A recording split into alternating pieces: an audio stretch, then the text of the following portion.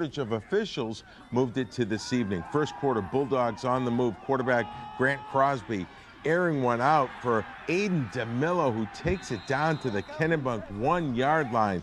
2 plays later, Kennedy Charles barrels in for the score. Portland up 6-0 early.